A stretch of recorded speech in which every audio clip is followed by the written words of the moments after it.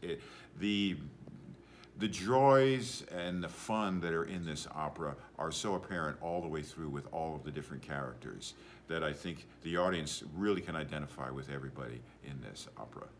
How did you know that this would be a good role for you? Ooh, gosh. When I first looked at it, I looked at the arias. The aria is a very famous aria from this called O wie will ich triumphieren. And I had to do that when I did the Met competition, and I got all the way to the finals in 1980. They assigned me this aria to sing in the finals concert.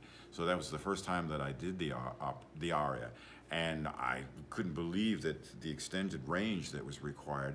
And as a low bass, I've always loved to find music that goes really down below the staff, the bass staff.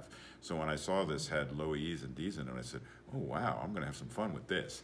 So I was really excited when they asked me to do it in the Met Finals. So that was my first experience with the music. And then it was about a year after that that I did the opera for the first time.